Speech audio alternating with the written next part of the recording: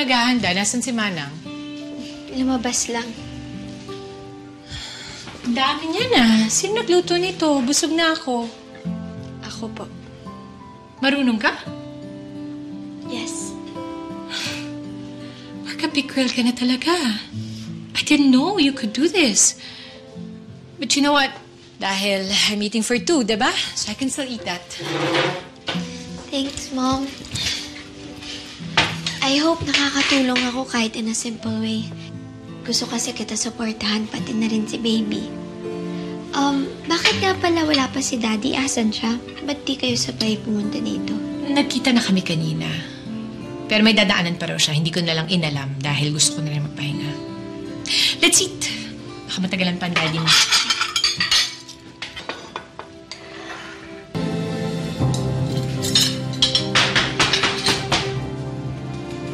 Sandali lang. Is it at this hour?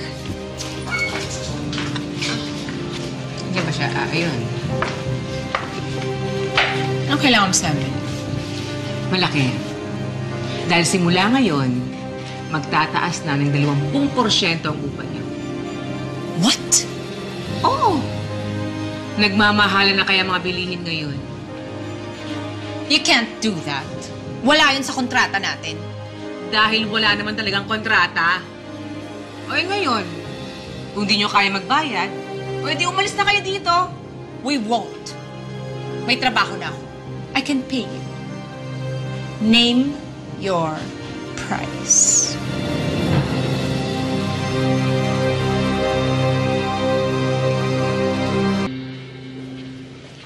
So, this is the side of marketing. Sila yung mga lagi mong makakasama. Everyone, this is Mrs. Daniela Bartolome. Saan ba dito yung HR? Kasi Renalyn said that I should go to the HR for the requirements. Saan yun? I need to go there. Check ko muna yung schedule ng HR ha, but before that, we'll have to interview you first. Pero for formality lang naman yun, di ba? Dahil pasok na ako. Renalyn said so. Ganun ba? How about your requirements? Actually, hindi ko na dinala because I'm Daniela Mondragon. My name should be enough. Kailangan ko pa ba talagang dalhin ng mga requirements na yon when I just came from running my own company? Okay, sige. I'll talk to Miss Renalyn about that. Wait for me here. Usap muna kayo to get along, okay?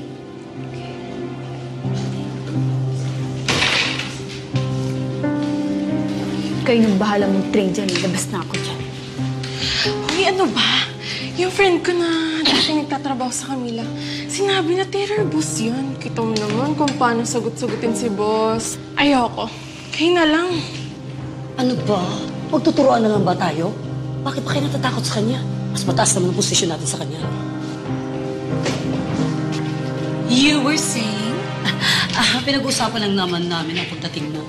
Kailangan mo pa kasi may train para makasabay sa akin. I went to the top business schools in the Philippines, even went abroad para naman madagdagan ang mga kaalaman ko. Tapos sasabihan mo ko na I need to train under you para makasabay. Oh, please. Baka ikaw pang turuan ko. Hindi lang naman kasi about business ang ituturo namin sa'yo. May mga iba-ibang aspects ng company, kagaya ng pakikisama sa mga tao. Tsaka, dapat mong malaman, baka magkamali ka pa.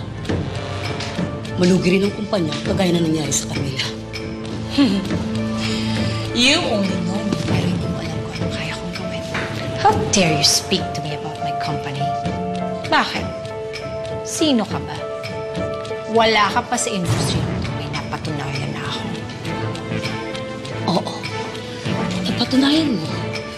Kayang-kayang mo magpabagsak ng kumpanya. Kaya dapat ka pa rin namin i-train. Bawin mo yung sinabi mo. Ayoko sabi. Kaya! Ha? Hindi mo papawiin? Aray ko! Kaya! Papawiin ka ba? Ha? Gusto mong malaman kung anong kaya kong gawin? Pwes ito! Na-Tommy! Ano kaya? Gusto mong matikman ang Daniela mo na kon? Oh, pwes! Sige! Sige! Ano? Ha? Baka pwede natin ma-arreglo to. Ay, hindi! Huli niyo na yung babae niyan! Gusto ko ikulong yung babae niyan! Kibagaw-bago sa opisina, kung umasta, kala mo kung sino? Because I'm not just anybody. ang Daniela Mondragon. Daniela, Mondragon ka dyan! Matagal ka na si Rahoy! Wala nga silang pakialam sa'yo eh! Huli niyo na nga yan! Wait, let me just make a phone call. That's my right. Hello, Savvy. Danny girl, is that you? Bakit ito na yung number mo? Mamaya na ako magpapaliwanag. Nandito ko sa presinto. You have to help me. What? Bakit? Ano nangyari? Kailangan mo kumpiyansahan. Please, Savvy. I'm sorry, Danny, but I can't.